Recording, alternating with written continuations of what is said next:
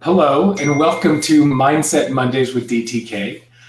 This is episode number 84 in an ongoing series of live broadcasts designed for those with a growth mindset or those who'd like to create one. It's an opportunity to play with new ideas, new concepts, and try on new mindsets. All right, so now that everyone can hear me, and thank you for staying on until we got the sound difficulties done. The quote that we get to play with today is this one. This is one of mine. Being listened to feels so much like being loved. People can scarcely tell the difference.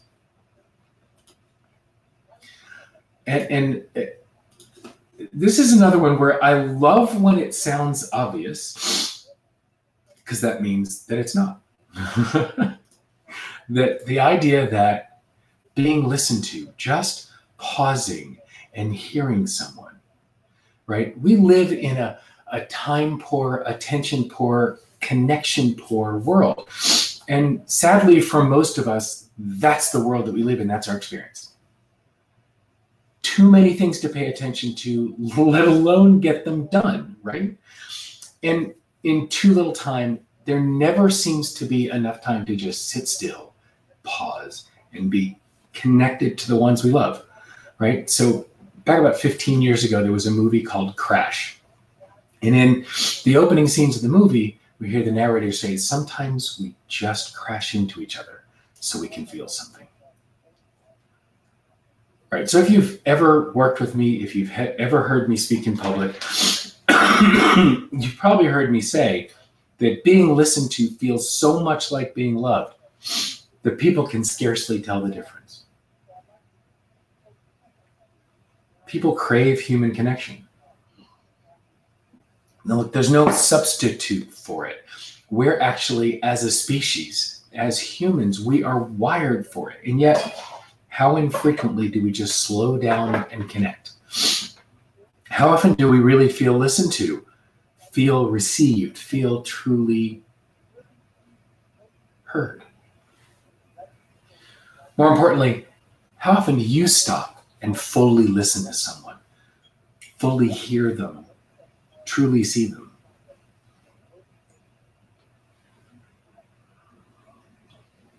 So I got a story, and this is, Danny was a client of mine, and this goes back a couple of years. Danny was a senior manager operating at a state level for a publicly traded utility company. And I had been hired to coach him because after 30 years in management, Danny had gotten some feedback that sort of flipped him out, right? Danny has an imposing physical figure, but he's really just a giant teddy bear. But the feedback he got is that some of the people who worked for him were actually scared of him, and his reputation was preceding him. And as departments were being consolidated from over 100 down to just 3, people were scared to end up working for him.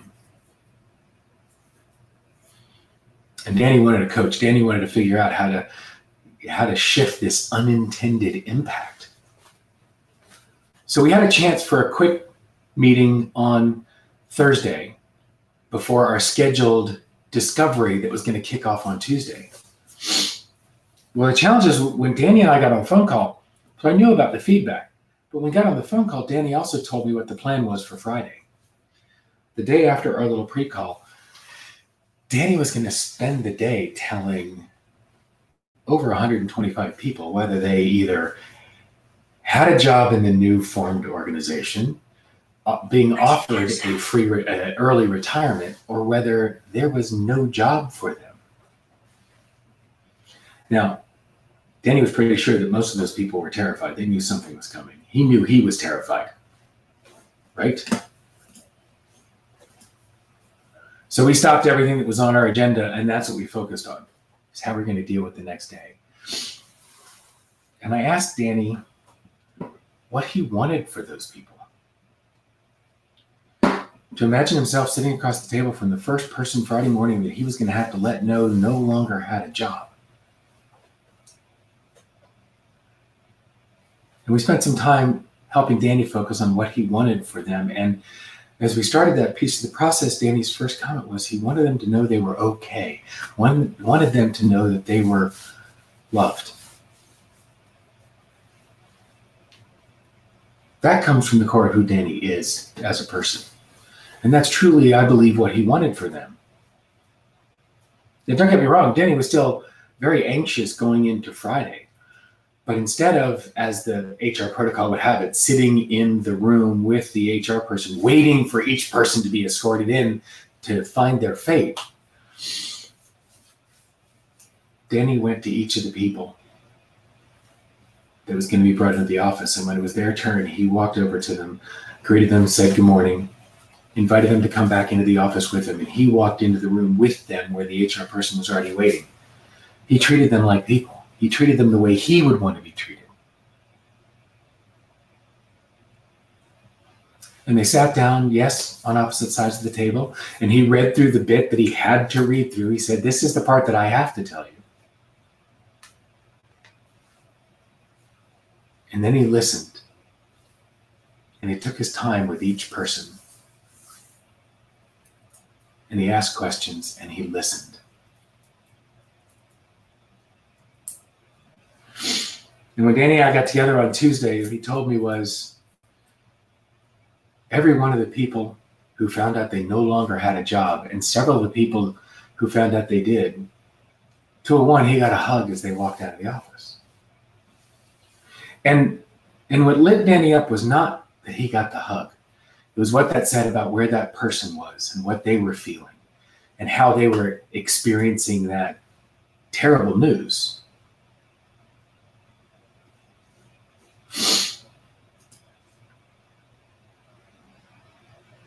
He kept focused on what he wanted for them, and he listened. He truly listened. And those people felt loved.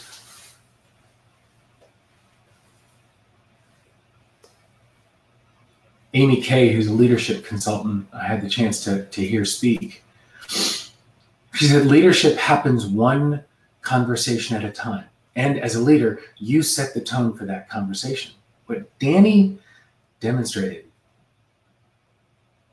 was leadership. And to this day, Danny talks about that as one of the greatest leadership lessons he's received. The experience of listening to these folk, having them felt heard, felt witnessed, and it shifted their experience dramatically. Now, I don't think any one of them was happy to find out they didn't have a job, but they were certainly far more comfortable in their experience of it and didn't feel like it was a mechanical process. They felt like they were treated like human beings. How often in our world do we not slow down enough to hear other people, to truly listen, to witness them for who they are and experience the humanity of who that person is? How would things in your world change if you stopped and listened? Now, it's interesting, the coaches that I work with, it's very often with new coaches when I'm working with people that are in certification, they're still caught up in what's the next best question to ask? What am I working on? What's the thread that's going on in the client's head? They're thinking about what they're saying next while they're listening to the client. It's very hard to be in that level one, to be thinking what's next while you're listening to the client. And there's an acronym that I was taught as an early coach. It's WAIT, W-A-I-T. Why am I talking?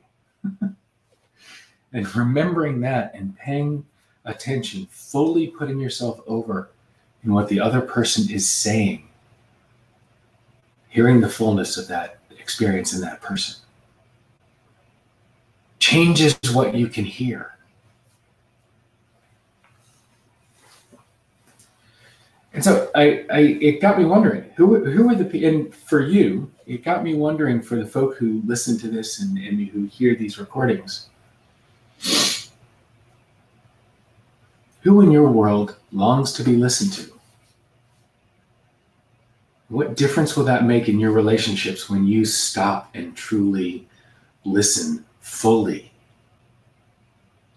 to whoever you're in connection with?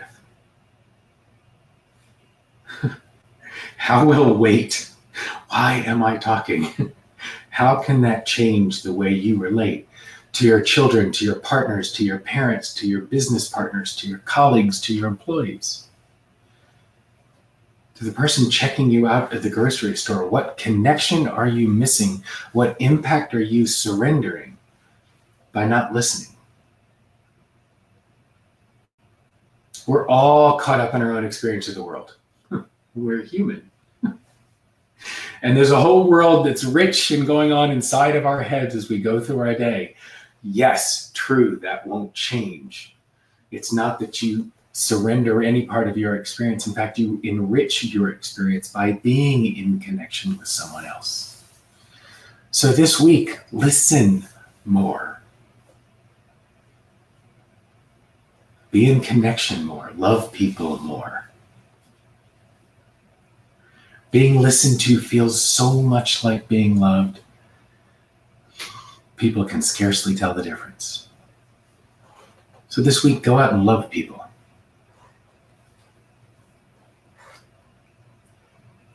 And between now and next Monday, what mindset will you choose?